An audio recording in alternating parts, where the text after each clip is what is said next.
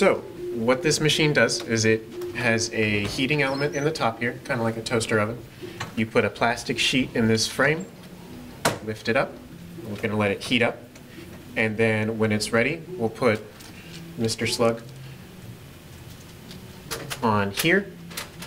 We'll pull the sheet down over it, and there's a vacuum motor in the bottom here, and it will suck the plastic sheet tight around Mr. Slug and make a mold out of it. So like these here, we made these with actual seashells, and now you can use these for like chocolates or soaps or candles, things like that. We've seen people use these for making like costumes or movie props, things like that. Movie props. Chris, we're on it.